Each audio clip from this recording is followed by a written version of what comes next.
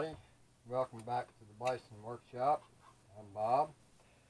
And today I'm going to try something on the lathe. I'm not going to be using the lathe, but I'm going to be making something for the lathe. And I've always wanted to make one. And I've had this piece of 1/2 inch angle ever since I tried to do that milling attachment for the Atlas lathe. So I was sitting there looking at my metal and noticed that I can make something like that with a set screw on top of it. So, and the hole drilled in the end here so that that'll go in it, and then this will set screw it in there. But first, what we got to do is cut this down to the width of the blade you would put in there so you know it's right. So basically what I'm going to do is put that right there,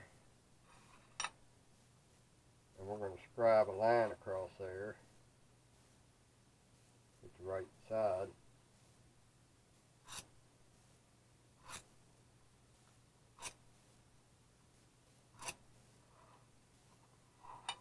I just need enough so I can put it in the bandsaw and get it right.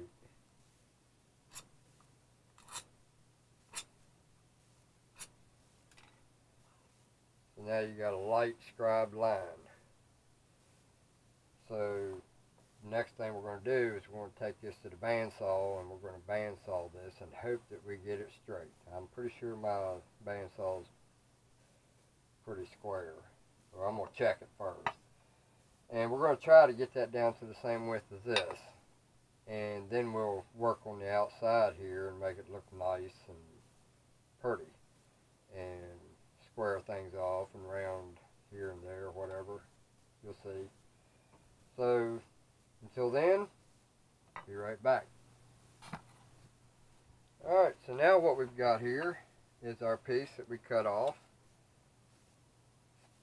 And this is what she looks like right now, all messed up and nasty looking. So now what we're going to do is we're going to take it over to the vise and work on it with the grinder for a little bit. So now we got it over here to the vise, and you notice that it didn't cut it straight. So now we got to straighten it. Which that's not going to be all that big a deal, because this is the side that's going to go in the piece.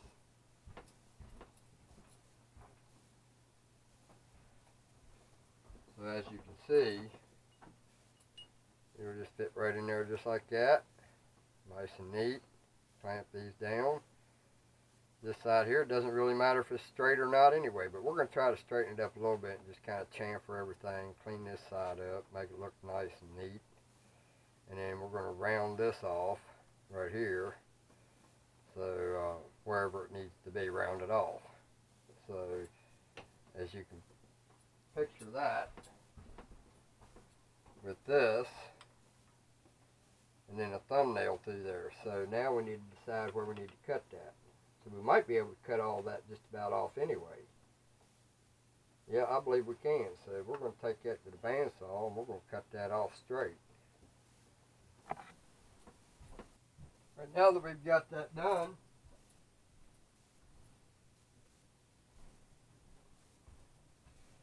now that we've got this bracket made, now it's time to drill a hole into this. And I probably should have thought this through a little bit more and cut this piece so that it was wider, so that I might not have enough room for the set screw and the dial indicator. If I do, it's going to be very close. So I may have to scrap this one and do another one. I never thought that through real good.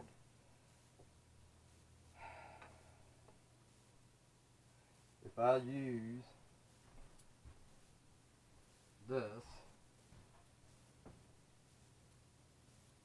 then, let's see here.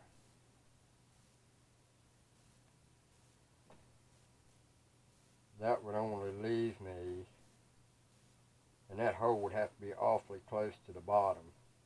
That would leave me probably about 2 threads. I'd like for that thing to hit a little bit closer than that. Then again, I could use a smaller set screw Allen head, because I'm never going to be taking this off of this anyway, because that's all it's ever going to be used for. So why don't we just do that? I could use this since it's a finer thread.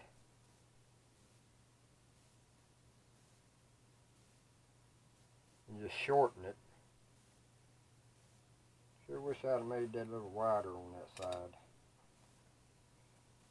I may make me a new one.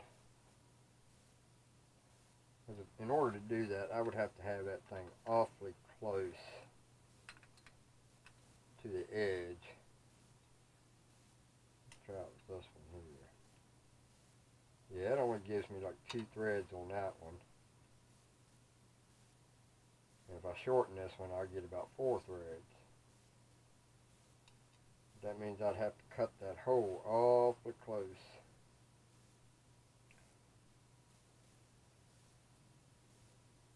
to the edge. Unless I put my set screw in the end. Now that would work. But is that going to be in the way of anything?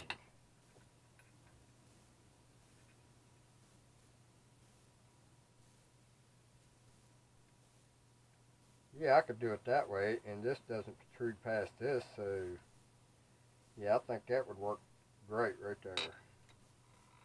So we're going to mark that right there. I'm going to hold still. Make sure that's correct.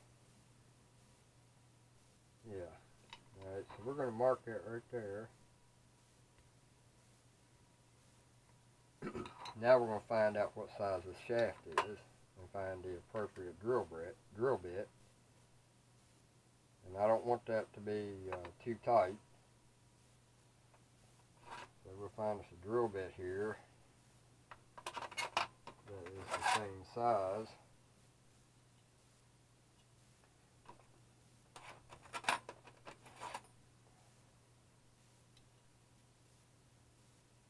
That one looks pretty close, but let's check the next one and see what it does. If it goes and changes too much,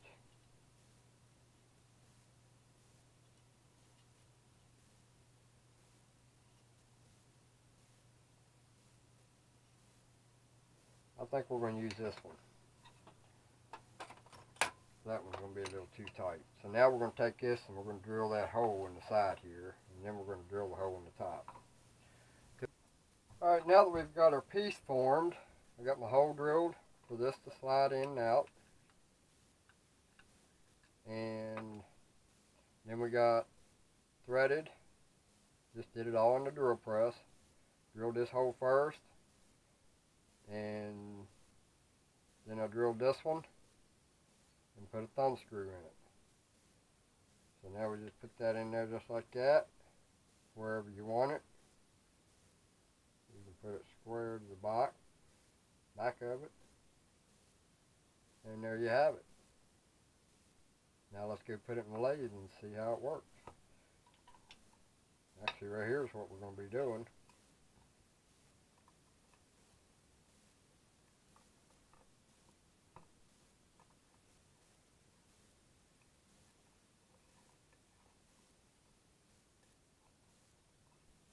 I'll tighten that down.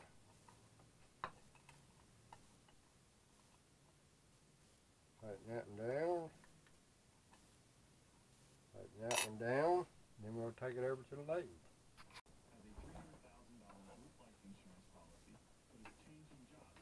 Alright, we have chucked this up in the 3-jaw chuck.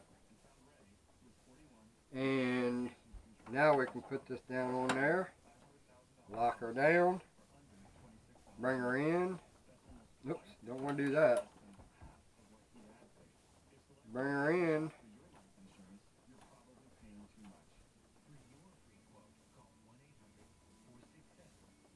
Look, this thing's got backlash in it. A lot of it. Got about three thou backlash in it. But anyway, there we go.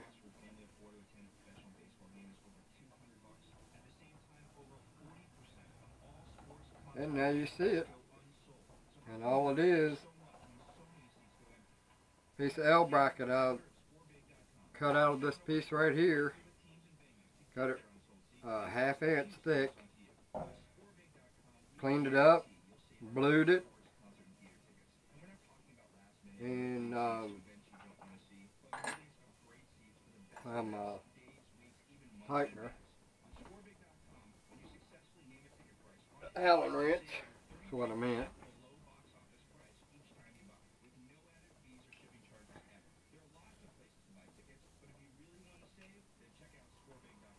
And I will make these to sell if anybody wants to buy one. All you'd be buying would be the bracket, this part right here.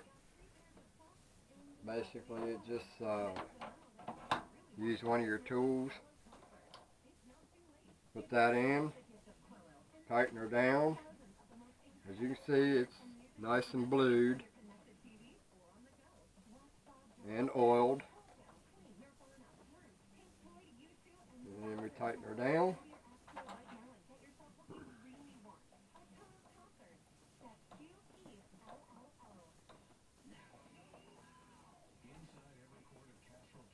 Tighten her down.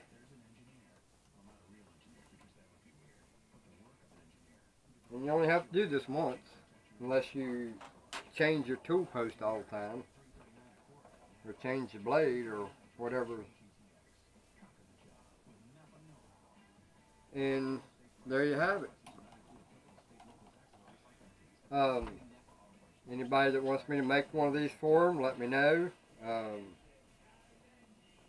Just give me a comment or email me. The email address is right here. This will help me to be able to get more of this, because I got enough here to do probably 2 more. Yeah, I can make 2 more out of this. And basically any money I make off of it will just go right back into the shop to get more material to keep videos coming. I've got a few things I'm getting ready to work on. I'll show you what I'm talking about here. Can't show you too much of this because my battery's getting ready to die. This is a track that's right over top of my lathe and goes. So what I want to do is take this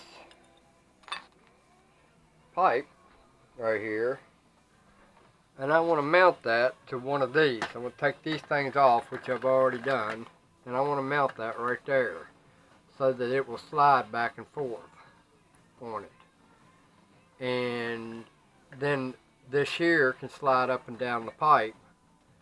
And what I did, I took an old lug